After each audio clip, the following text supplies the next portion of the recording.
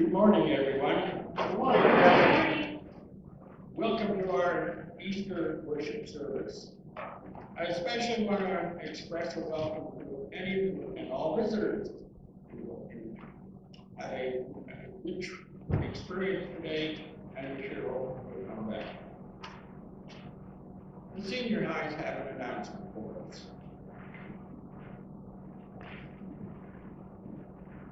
The Senior High Youth would like to thank everyone who supported this morning's Easter breakfast in donations, volunteering, and attending. We hope you enjoyed it, and as a way of thanking everyone for their support of our small group, this year's donations will be split between our mission trip and our Trinity Breakfast program. If you feel moved to support our mission trip to St. Louis, Missouri, working with the Emmaus Homes and other ways, we welcome your t-shirt sponsorship and remind you that our Give 100% fundraiser is nearing its end. We still have many envelopes available. Using these envelopes and raffle tickets, we are gathering some fun information. We know some of your ages, the years you graduated, and even Doug Henshaw's high school football jersey number. Be creative and pick a number. Thank you for your continued generosity.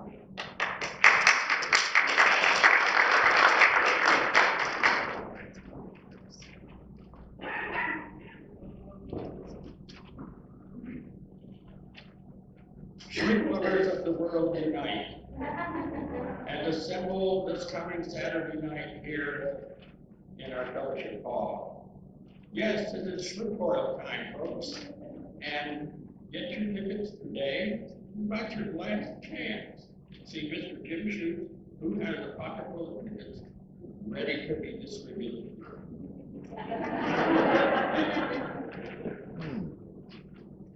All the proceeds from the shrimp oil are given for supporting the Back Bay Mission Project partner. We also hope you can join us for our Magic Happens event on April 15th. We will have a brunch with a free will offering supporting our free member mission partner, followed by a wonderful magician. This event will be immediately following worship during our regular Christian education hour. Brunch and the show will be over by 12:45, so you will still have time to enjoy the wonderful weather I'm sure we will have by then.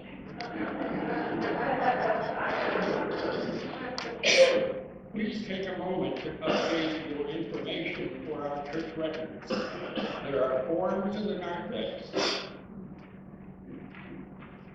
They can be found in there, and please complete them so that our church records are complete. More information on these and other events can be found in your bulletin. Let us now be in the spirit of worship.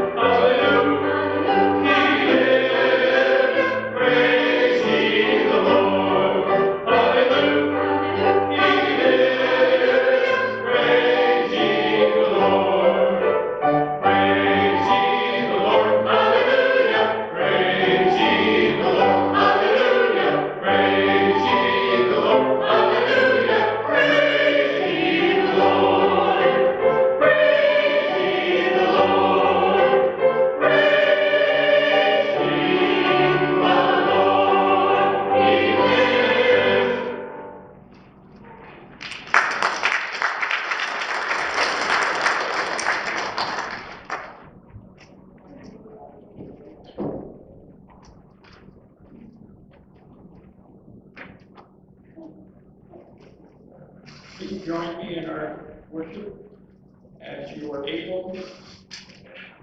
Would you please rise? And the whole text is your part. Christ is risen. Christ is risen indeed. In God's great mercy, we have been given a new birth into a living hope through the resurrection of Jesus Christ from the dead. Christ is risen indeed. Jesus has come that we may have life and have it to the fullest. Christ is risen indeed.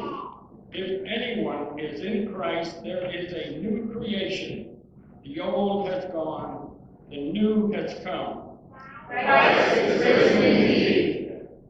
God raised Christ from the dead, freeing him from the agony of death, because it was impossible for death to keep its hold on him.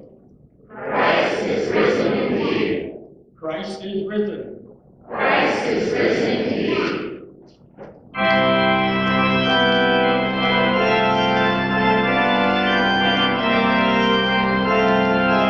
Please join in singing on number 233.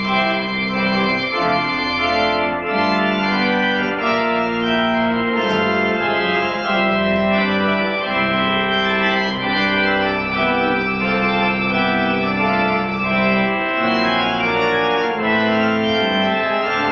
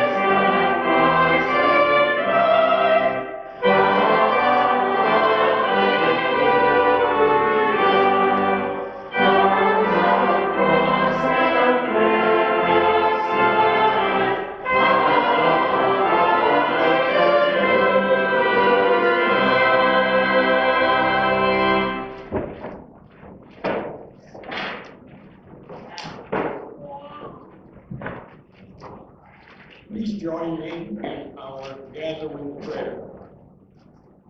Thank you, merciful God, for love that cannot die, for peace the world cannot give, for joy in the company of friends, for the splendors of creation, and for the mission of justice you have made our own. Give us the gifts of oneness of heart, love for neighbors, forgiveness of enemies, the will to serve you every day, and life that never ends. In Jesus' name we pray. Amen. God appeared long ago to the faithful. God appeared and is appearing because God shows no partiality, because God so loves this world. Please take a moment to offer words of welcome to one another on this special Easter Sunday morning.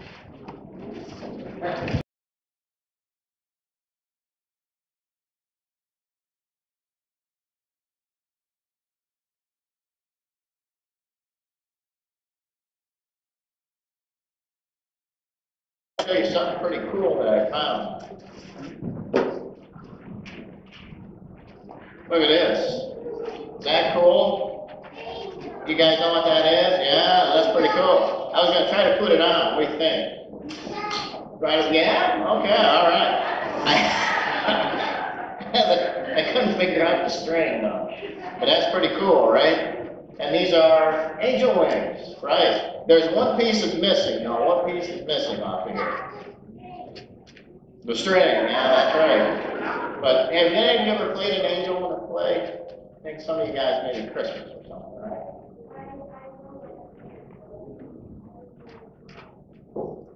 Yeah, they call that a halo. There's a little halo. Sometimes there's something you stick in your head and it goes up above your head. And that is just like God's light shining on you. And what I want to say is that the angels were there on Easter. But the word angel just means that they are God's messenger. Okay? Have you guys ever been angels? Your parents told you you're angels? No? Okay. Well, I'm sure now. See, I know parents have to tell you that. Yep. And it's true. Because when you were born, you sent your parents a message. You gave them a message. You know what that message was? That God is good. Because you came into their life. And it was a great thing. And so I'm sure that your parents looked at you and when you were born and felt that you were an angel. Okay? Because you brought them a message. And all of us can help other people to see the goodness of life and see how great that is. So today is what special day? Easter Sunday. You guys doing anything special? And also April Fool's Day. That's right. Yeah, those two don't go together very well, but they are on the same day this year. You guys doing anything special for Easter? Yeah? Find Easter eggs. Basket. You got to find the basket. Oh boy, that's even harder. Kenzo, what are you doing today? An Easter basket, boy, that's pretty cool. This is a special day. I'm glad you guys have the day to spend with your family. Big one. Oh boy. All right. Well, before you guys go, let's have a word of prayer. Almighty God, we thank you for the blessing of our families and the people that love us and care for us. We thank you for the blessing of the children that are here today. We ask that you watch over them with your tender and special care, and that you will be with us on this special celebration of the gift of life. May you continue to help us to be blessings for others. In Christ's name we pray. Amen. Okay, thanks for coming up, everybody. Have a good Easter.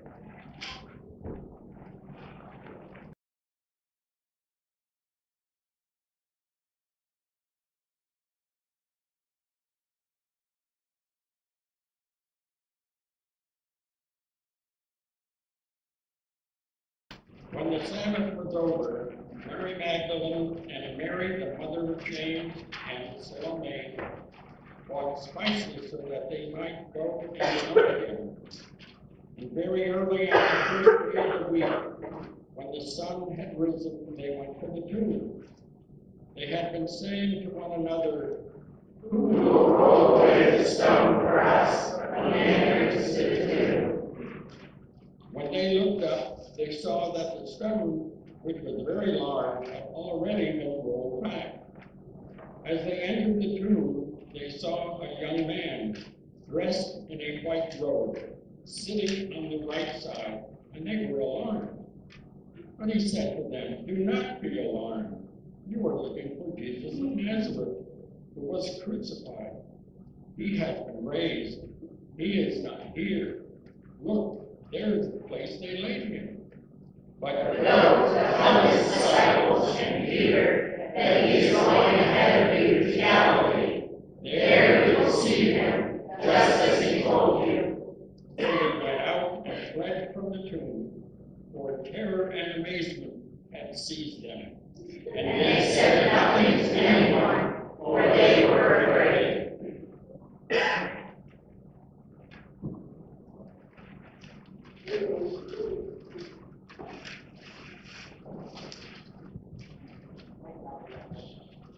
So I'm trying to have a kind of a word picture for you about Resurrection Sunday, about Easter Sunday.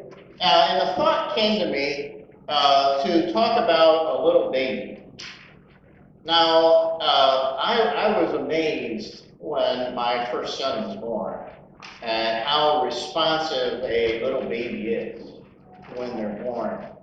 And you'll realize that becoming a parent makes you someone different. It changes you. And you begin to see things in your children. And you begin to realize that there is transformation in the world. Amazing transformation. Now, a little baby, if you've seen one, kind of stretch their heads out. I was amazed, even at just when they were born.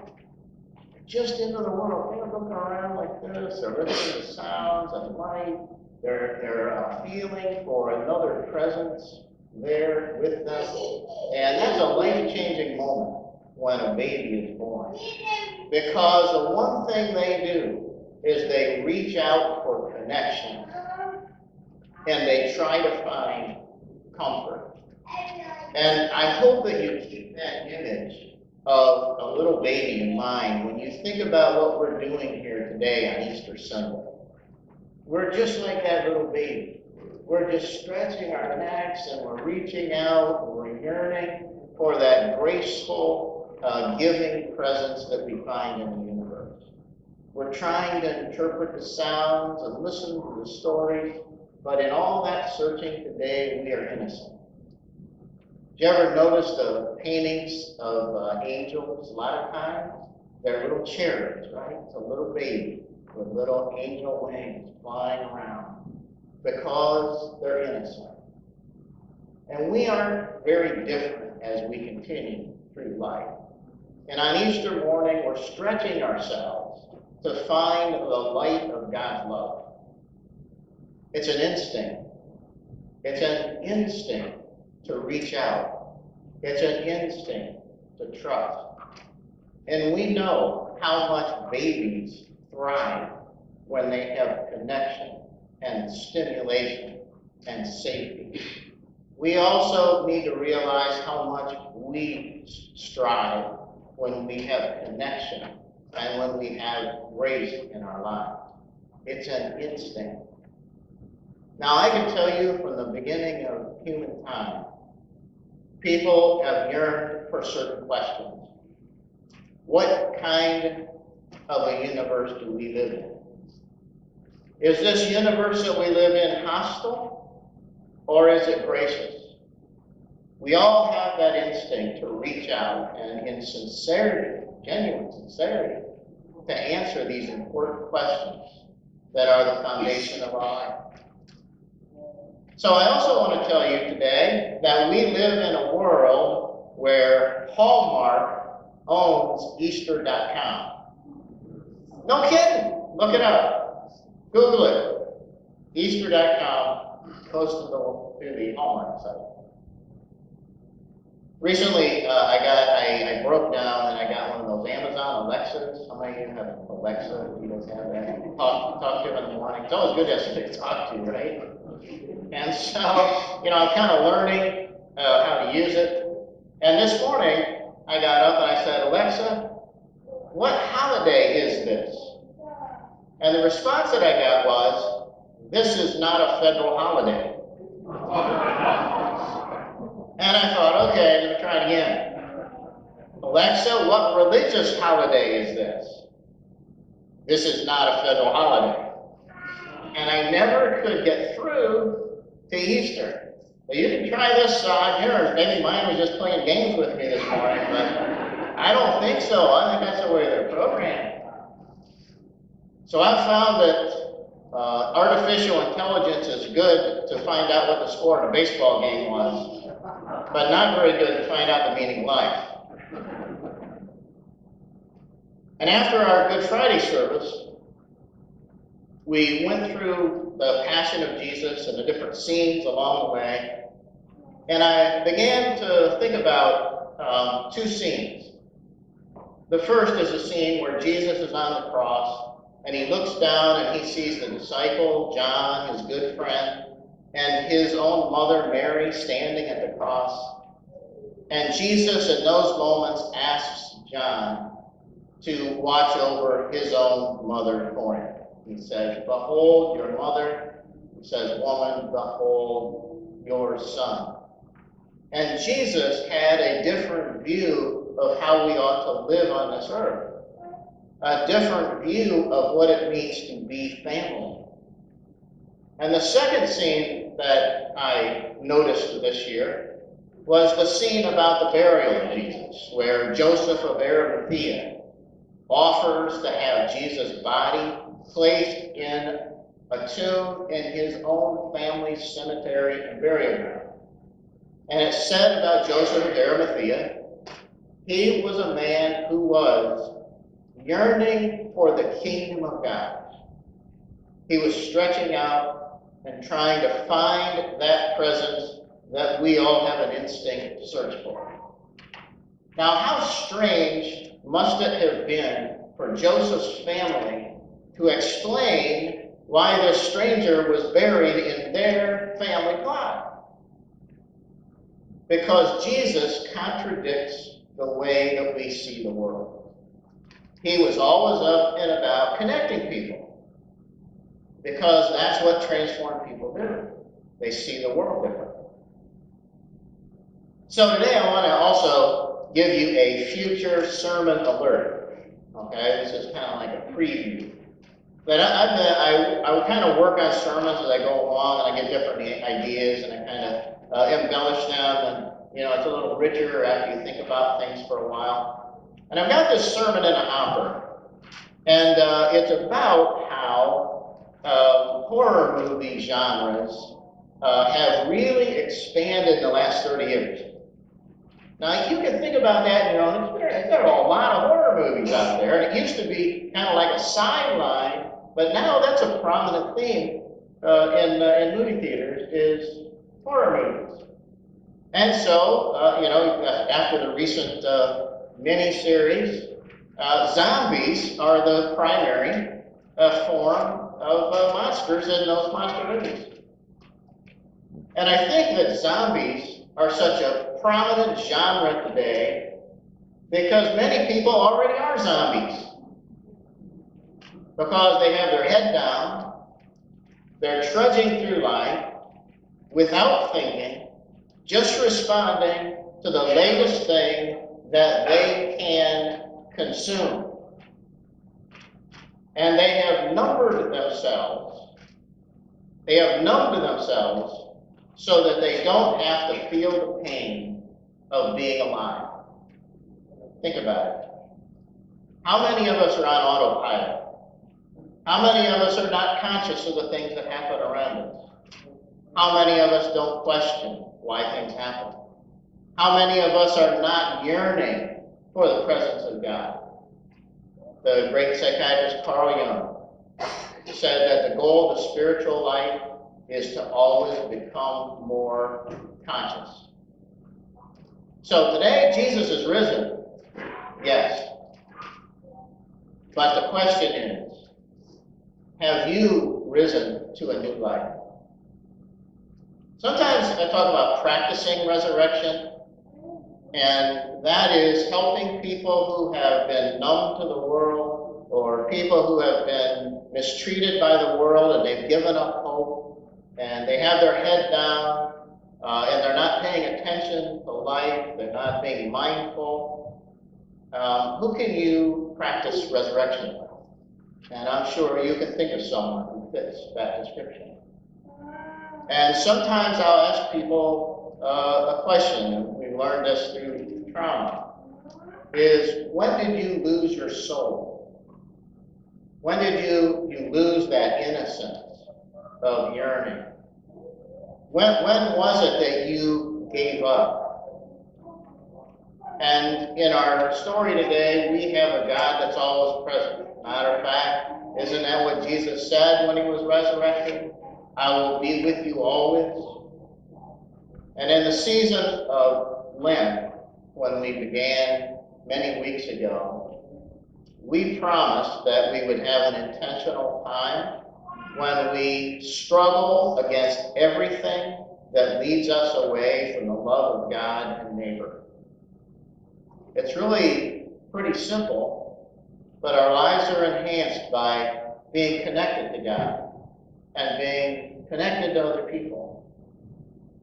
And a few of us here today know that we've been resurrected above our circumstances, above our situations, above our crisis, above some dilemma that we have. And there are a few of us here that know that the power of resurrection in our lives is possible. We don't know how we got into these things, but we know we got out of them. And in this world of greed and anxiety and self-interest and domination and despair and trials and shaming and blaming, we're inviting you to come over to a different world. We're inviting you to come over to the world of truth-telling, a world of abundance when we share, a world of trust, a world of grace, a world of community. And we believe that this way of being in the world is more satisfying. It's a way that is more adequate, a way that's more helpful. And we're not going to molder in our graves of failure or shame or guilt. And we're not going to live these skeptical, cynical, judgmental lives anymore. We're going to join the company of people who believe in the gospel. And we have no doubt that this life is far more satisfying. So, in conclusion, in the resurrection, now we're not talking about some philosophical system or argument. We're not talking about some scientific argument here about resurrections and how they happen. We're talking about how we live in the world differently.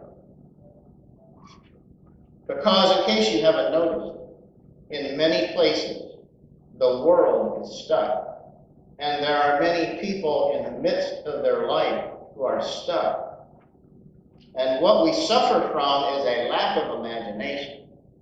We're stuck in a time when we don't trust our truest instincts. We don't believe that the world can be different. And worse, we don't believe that our lives can be different.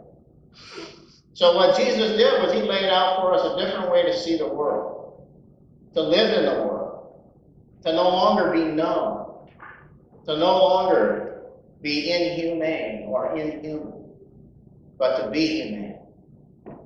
And in a world of violence and domination, we as people of conscience live out of an alternative way of being in the world, in the light of the cross, in love and in trust. So come on over to this world of trust, this world of hope, this world of love. And you'll notice in our scripture today that I pulled out those words from verse 7. Go, tell. Be like a little baby. Have that image in your head today for Easter Sunday. That little baby, when they're born, they're kind of reaching out, and they want a connection with their parents. We also, on Easter Sunday, need to have that same instinct, that yearning of Joseph of Arimathea. We stretch our hearts and our minds, and we know that that is a real part of us. You'll notice today, too, there's a lot of controversy about the Gospel of Mark, ending with the women not telling anybody after they've been told, go and tell. Verse 8, so they went out, they fled from the tomb in terror and amazement. And they said nothing to anyone, for they were afraid. So Mark knew that he couldn't get you to believe in the resurrection. So Mark left this story open-ended, because that's where your instincts begin. For you to make a decision, for you to raise up your head and look around and make a connection with God and realize how important that is. Because the only place that you will find that truth is in your heart. Amen. As we continue with our Easter worship today and start to prepare our offering, we are rejoicing in the knowledge that Christ has risen. And we want to share our joy with those around us and practice resurrection with those who need it. Our gifts are a way for others to see God's light and love showing up in the world. Let us now prepare our offering.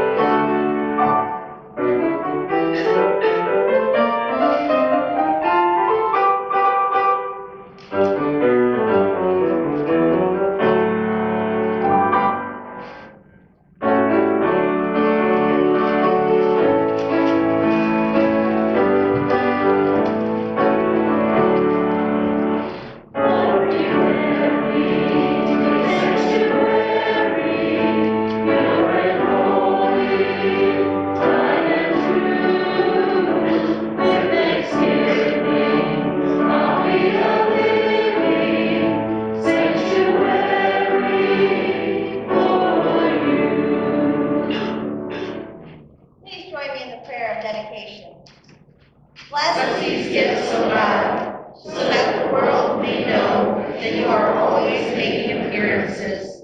Bless our hands so that your love might appear in the work we share. Amen. Please join with me in singing I Come With Joy, number 349.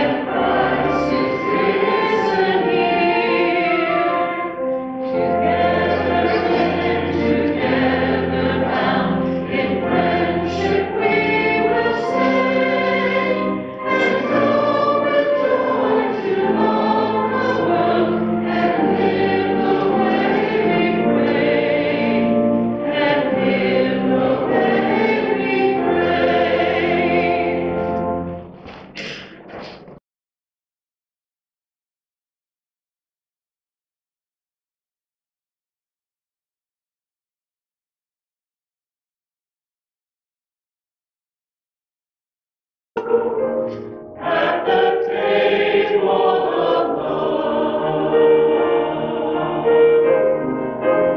were you there when Christ rose up from the tomb? Were you there when Christ rose up from the tomb?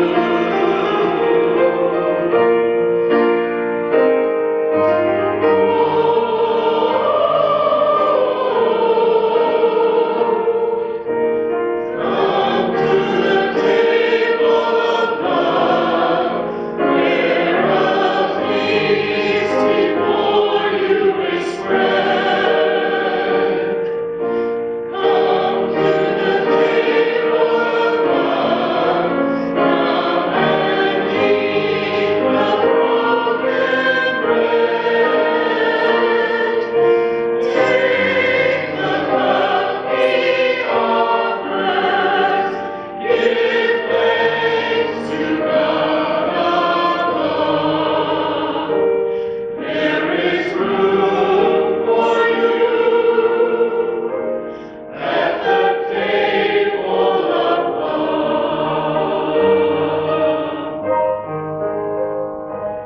There is room for you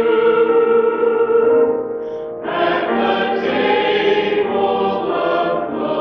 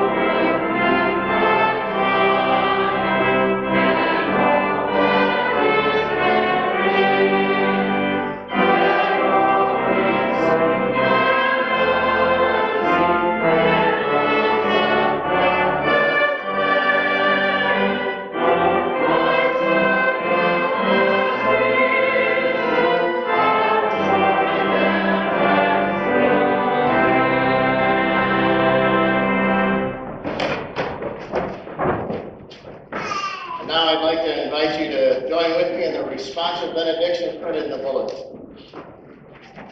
The blessing of the living God, who brings light out of darkness, be upon you now and forever. Amen. The blessing of the risen Christ, who sends you as apostles into all the world, be upon you now and forever. Amen. The blessing of the Holy Spirit, who fills the church with joy and praise, be upon you now and forever. Amen. May the light of Christ, rising in glory, dispel the darkness of our hearts and minds. Go in the peace of Christ. Hallelujah. Thanks be to God. Hallelujah.